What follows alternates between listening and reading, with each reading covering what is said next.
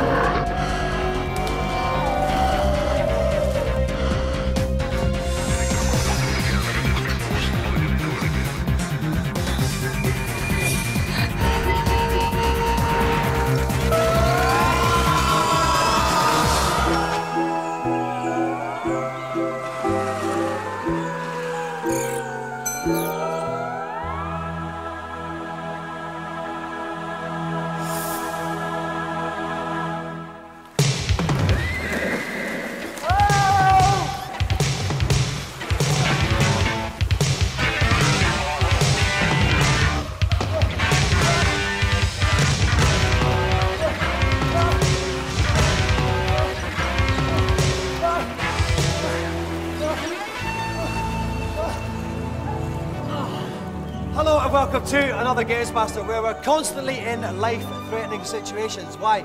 Every day I seem to fall into some unfeasible hazard or other, forcing the girls to drop everything and apply urgent mouth-to-mouth. This can prevent them from telling what's in today's show.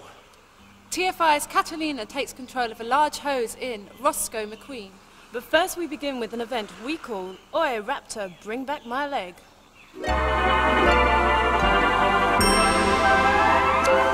Arcade machines are always spectacular, but for sheer eye-popping excitement, Sega's Lost World takes the biscuit. The two-player version of the game involves an exhausting journey through 4 stages of non-stop action as wave upon wave of prehistoric tests attempt to rip you to shreds. For this challenge, a team of 2 Lost World experts will attempt to demonstrate their skill by playing through the entire game using a single credit each. 1 credit equals 4 lives, and I suspect they'll need every one of them if they're to deal with this dinosaur deluge. It's a tough one. Good luck. Right, for this challenge we scoured the country for the best Lost World players, and it was a very generous scour. We came up with Oliver Kay and Tammy Sidey.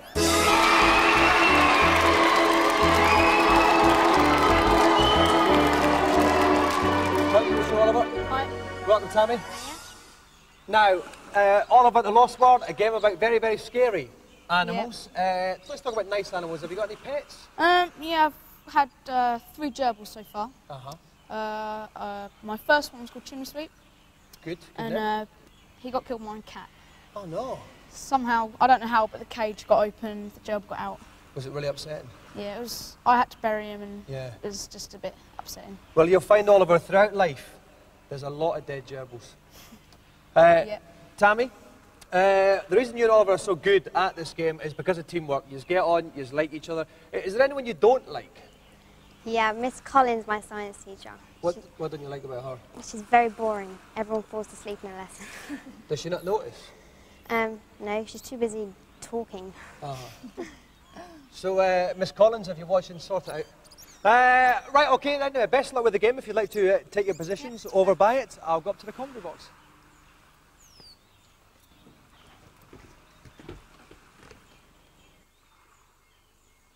Previously on the show, he's got through the whole of Virtua Cop without losing a life. He's also played 2 machines of Virtua Cop 2 at the same time. He is the arcade shooting game legend Martin Mathers, and he joins us now. Welcome, Martin. Thank you very much.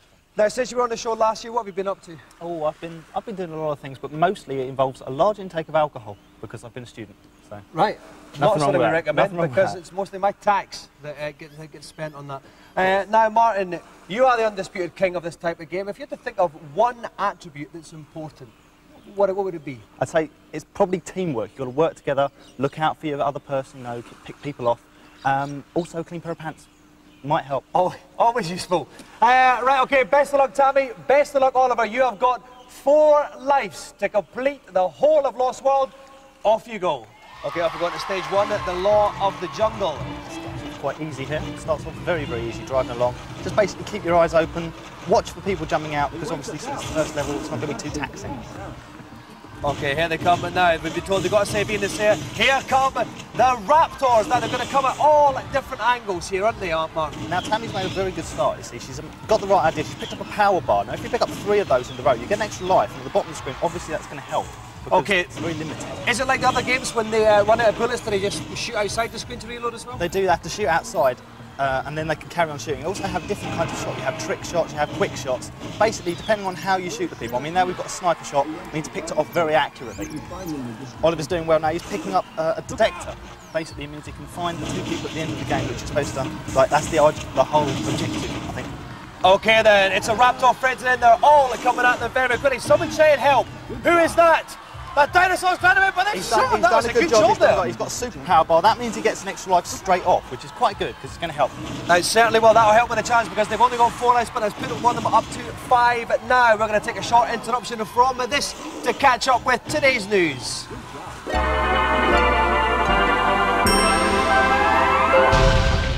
Last week's boat show in London saw top racing bloke Nigel Mansell lured by a huge fee to endorse upcoming game Powerboat Racing. The title is due for release on PlayStation and PC in late March. Unfortunately, things went badly wrong for Nigel when he found himself sandwiched between Peter's Andre and Stringfellow, surely 2 of the biggest gits on the planet. Titanic, the most expensive movie in history, docks in cinemas everywhere on Friday.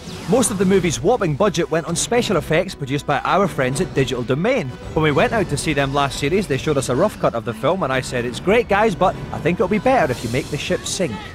PC owners starved of originality will rejoice in March with the release of Heads, featuring 220 different characters over 20 worlds. You basically roam around having scraps with other heads, and if you beat them, you collect their head with the weapon contained therein.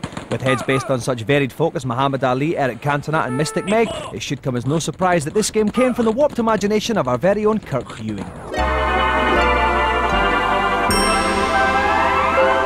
Okay, Oliver and Tammy are trying to play all the way through the Lost World before the end of the show using only 4 lives. When we last saw them, Oliver had just picked up an extra life, which was good news. The bad news is, during that little section there, he lost it again. Let's rejoin the action now, and if we take a look, we can see that they are halfway through the T-Rex boss attack, the end of stage 1, chapter 2. Martin, how tough is this? Basically, the idea is to hit the red spots on the face, obviously now. Oh no, he's grabbing the one. Tammy's got a very bad problem now because she's been picked up in the mouth. She's got to stab the start button as fast as possible. She's done it. Oliver tries to pick off the spots on her face. She's managed to do it. She didn't lose a life, which is good news for them. That's it. We can see the energy bar's totally gone from the T-Rex. That's it. That's the Guardian gone. So they're on to stage 2, chapter 1.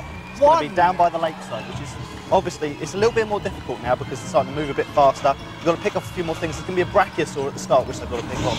It's going to be a bit of a pain in the neck because it's a bit of a battle band. Here he is. He's going to rear up in a second. But they're nice dinosaurs. Well, they're supposed to be. They're supposed to be vegetarians, but no, I don't think it works that way because in my experience, vegetarians are not nice people. Very good point there, Martin. Okay, is it the same deal with the circles here? You've got to try and you've got to pick off the circles because if you don't pick them off before they go red, it's going to land on you. And that could hurt. It's going to leave a nasty scar. And a very nasty chafe in there. Now, top tail in the way action here. Is it the same deal with the circles? It's another deal. They basically got to avoid anything. Anything with red circles on is a shoot, otherwise they're going to die. Okay, then we're going to leave them in the middle of that Brachiosaurus there. They're in the middle of stage 2, chapter 1, which in old money means it's time for today's celebrity challenge. I've enlisted Roscoe McQueen on the PlayStation to demonstrate the horrors of life in today's emergency services. Taking on the role of an intrepid firefighter, my contestant must clear 3 rooms of fires started by a gaggle of dastardly robots. My contestant must keep an ever-watchful eye on his temperature gauge. If the level creeps too high, the challenge will come to an incendiary end. Now, once again on GamesMaster, the celebrity guest fits the challenge absolutely perfectly. She once watched the episode of London's Burning. Please welcome the greatest thing in the history of TFI Friday, Catalina Guirado.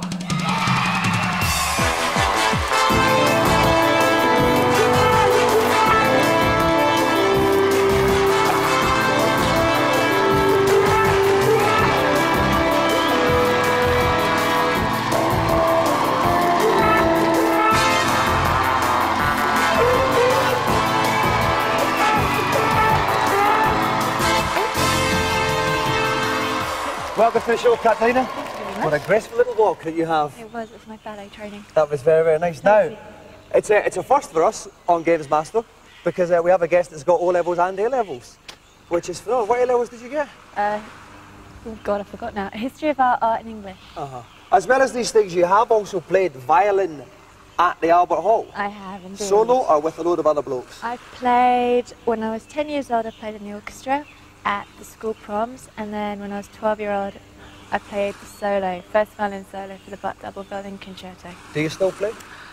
Occasionally, if I wanted to. I've dabbled a bit. Would you like me to play with you?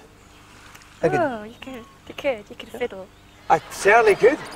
Hey! Not going to top that one. So, at the moment we have got the Lost World Challenge going on. Martin Mathers is keeping an eye on that. Catalina is about to play Roscoe McQueen. All of that coming up after this break.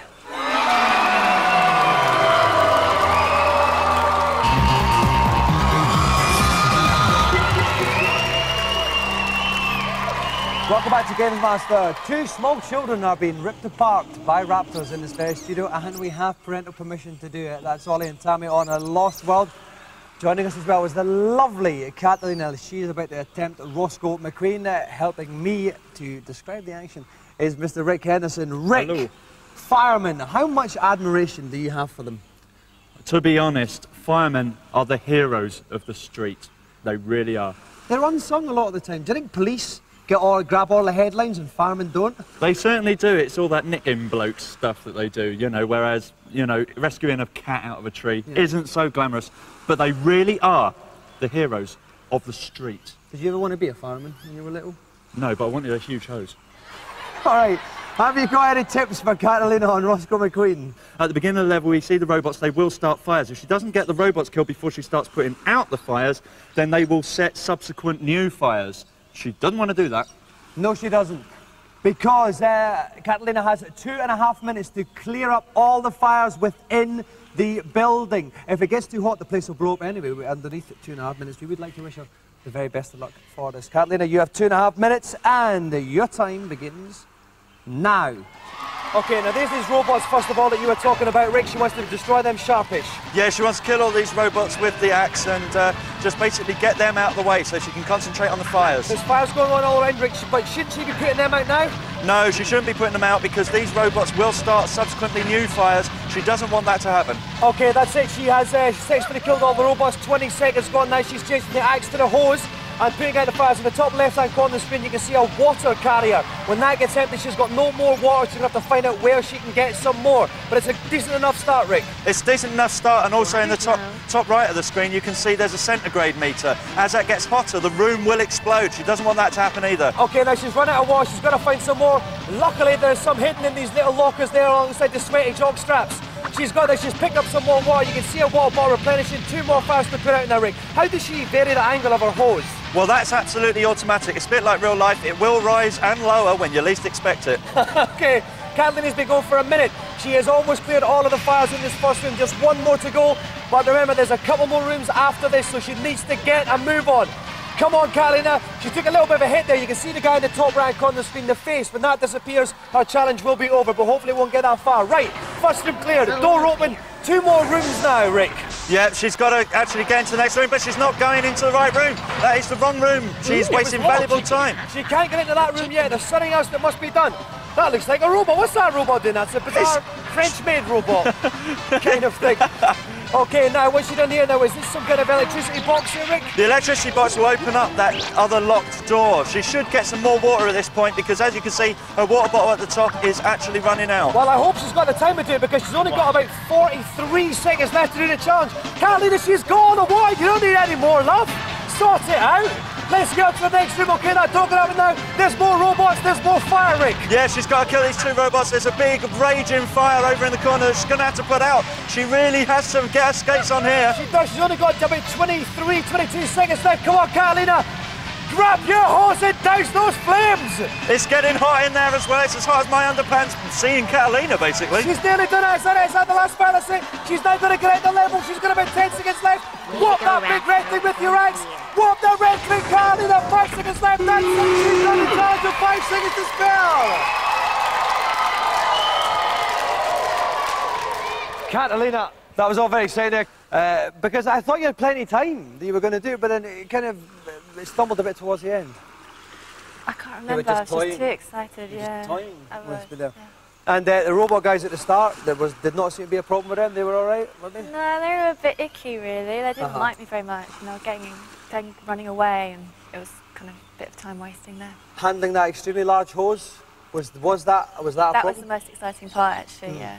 Do you think you could top that innuendo? Well, I slid down a fireman's pole the other day. Yes, slid down a fireman's pole! And on that bombshell, let's reward the GamesMaster going to joystick 2, today's special guest, Catalina!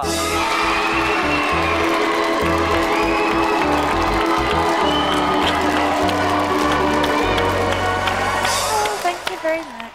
So, while Dominic cops off with yet another fantastically attractive lady, it's worth reminding you we have something else going on today. Young Tammy and Ollie have been given the duration of the show to get through the whole of the Lost World using only 4 lives. The king of the arcade shoot-em-ups, Martin Mathers, has been lending his watchful gaze to the proceedings. Martin, how's it going? Basically, it's not been going too well. They've been playing a bit like the England cricket team. They're both down to 2 lives. They've lost 2 now. Let's see how it went. Let's go back to the replays. Starts off here in stage 2, chapter 1. They started picking off the man. Basically, they did a good job rescuing him. He threw them a couple of things. That was a good thing. But then Oliver lost it. He totally sidetracked. He was going to the right. He had the shotgun. He should have picked him off. He had infinite ammo. He should have done it. And then Tammy did exactly the same as she got nailed by the Velociraptor. That was not good news for them. Moving on now to the boss of stage 2 with a name I'm not even going to try and pronounce because I don't do that sort of thing. It's a very easy boss. I don't know why they did it. Basically, it swims around a lot. A couple of red circles in the mouth. It's pretty easy. But basically, they just weren't watching. They weren't doing it properly. And it managed to nail one of them. And that was not good news because obviously they need all the lives they can get on this game. But finally, they managed to beat the boss. They moved on to stage 3, and this was the time when Tammy decided to get a right kicking from one of the Velociraptors. Basically, they started off doing very well. Tommy did an excellent bit of saving there, saved the man, got himself a lightning gun, which is a top weapon, but then once again, he's just too slow. He's not doing his teamwork like he should. He wasn't watching, and Tammy got it right in the mush. Just blatantly evil shot there from the Velociraptor, and it wasn't good. It just wasn't good. And here we can see Oliver's still got 20 seconds left on his lightning gun, but it's Tammy that takes the shot. Oliver should have picked him off with the lightning gun. It was a bad shot. They shouldn't have lost that life. OK, we rejoin the action live now. They're in stage 3, chapter 2, and a bit of exact shooting required here, Mark. Yep, they need to do a task here. They've got to shoot the grappling hook into the tower so they can get across the tower. Fantastic work there. They've got it now. They're sliding across the rope. But their path's going to be blocked now. There's going to be a couple of pterodactyls coming in. There are other tasks that you've got to do in the game, such as saving like one of those Triceratops things from the raptors, or shooting the code for the combination to get into the laboratory. But I mean, that's one of the easier ones. I mean, this is going to be, it should be pretty plain sailing from here. I mean, all they've got to do is get to the end of the level. I mean, they should be able to take on the T-Rex no problem. OK, but they are moving very, very fast, those pterodactyls. They're going to be a bit tired as well, Martin. They've been playing all show. Their fingers would have been wearing out. I mean, I should know this from playing Virtua Cop. You know, once you get towards the end of a game, you know, you start to lag, your shots start to slow down. OK, so to get to a very, very tense part of the challenge now, but we're going to tease you. We're going to ask you to hold off a little bit while we check out today's reviews. Do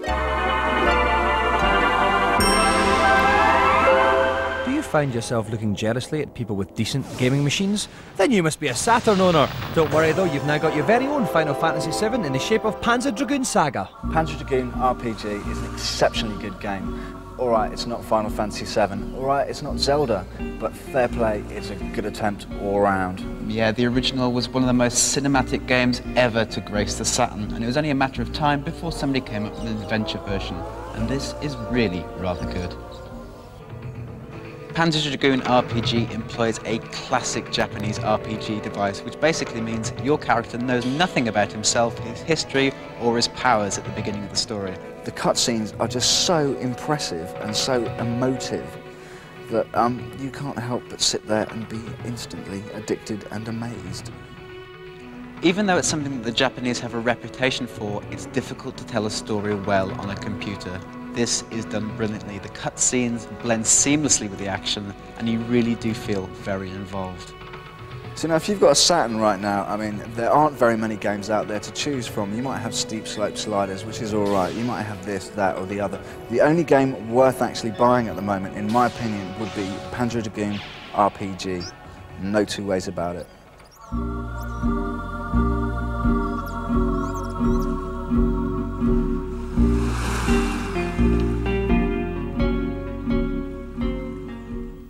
Postal on the PC is one of a number of recent games that deliberately sets out simply to shock. It's a very childish thing to do and something we at GamesMaster would never consider. Okay, so the very thin plot here is basically you wake up in the morning one day and the whole entire town is trying to kill you. So what do? You go postal, which apparently is to lose your mind, pick up a shotgun and run around killing things. The gameplay is actually quite engrossing in the sense you do actually feel like you're trapped in this town with people trying to kill you on all sides. It's very violent, but at least it's convincing. At the moment, there's raging controversy about the issues of censorship and the nature and content of video games out there. There's stuff happening in Parliament at the moment being discussed. And what do? They bring out Postal, possibly one of the sickest and brutal games that I have ever actually come across. Having said that, the one thing it has got going for it is it's actually addictive and playable. There's no denying that Postal is a very playable game, but unfortunately it's entirely been made on the assumption that all PC gamers are antisocial, obnoxious little twerps who just want to kill people. Well, are you?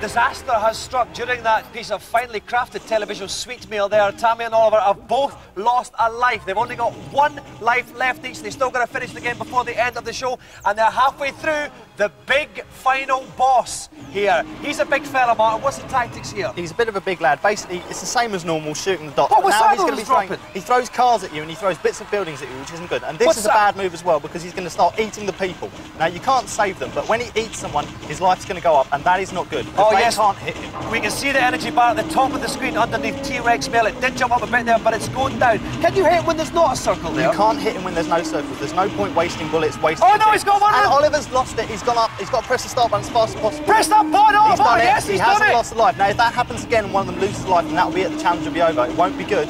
No, we don't want that. They both just got one and now left. Tammy's lost it as well. got to push the Tammy's start gone. button, Tammy! Press the start button. Get out of his jaws! And she's done it. She's out. She's out. It's okay. We can look at the bar. The energy bar's gone down quite far. They're nearly there, Martin. It's nearly there. We nearly got him, but oh, and he's done it no, again. Oliver's gone. Oliver's gone. Oliver's gone. Go on, Oliver. His jaws are too enticing. Get back in the car now, They're Oliver. getting good at that. They firing. obviously know what they're doing because they're pressing that button fast, and now they're getting the shots in. Yes, and now Tammy's lost it again. What? You're not supposed to jump in his mouth, kids. She's obviously got the wrong idea. She's playing the wrong game here. She certainly is, but there's only a tiny It's only going to be one shot, and now he's disappeared. Where's he going? He's had enough. Come back, mate. It could be the end of the game. I think he's had enough. He's done a run-off. He's gone for retirement now. Where's he gone? Oh no, we could be in for a tense moment here. It's too quiet.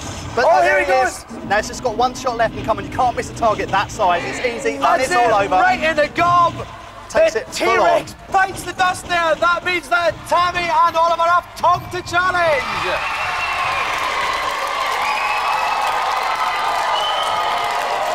Well done there, Ollie. Well done, Tammy. Right, Tammy, first of all, we gave you 4 lives to complete that, and you both had 1 life left. Were you worried at any point? Yeah, I think it was when we were on the motorbikes and the dinosaurs kept jumping out the bushes. That was quite scary. Now, Oliver, what about you? At the end, that big Tyrannosaurus Rex, things looked a bit hairy there. Wasn't worried, really.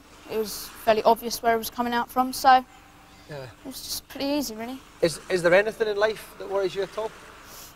No. Ever-expanding stomach, because that worries me. No, because it's your problem, really. Well, thank you very much. Cheeky young whippersnapper. Okay, it was a fantastic display of gameplay, one of the best we've ever seen on GamesMaster, and for that, the golden joystick goes to Oliver and Tammy.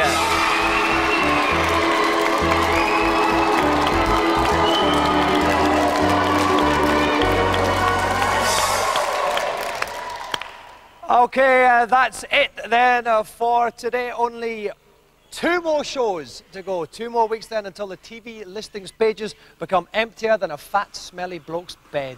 Ta-da.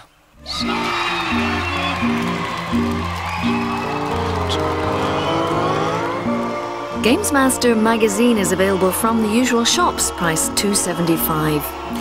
Next on 4, take a leaf out of Tim's book in Home Improvement.